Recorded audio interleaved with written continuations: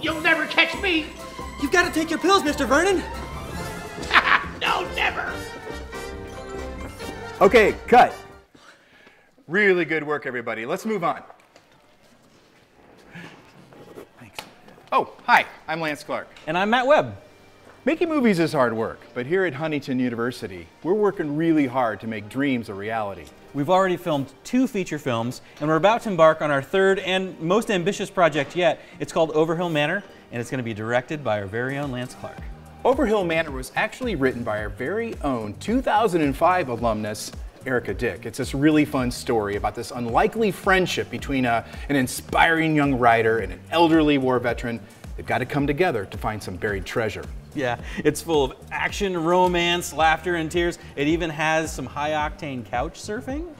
But before we make the feature, we're first of all filming a short proof-of-concept film this March. Right, so we're trying to raise $10,000 in order to make that short film, and then we'll use the short film to raise the rest of the money we need to make the feature-length movie next summer in 2025. Please help us bring this script to life on the silver screen and give our students a true professional filmmaking experience right here at HU.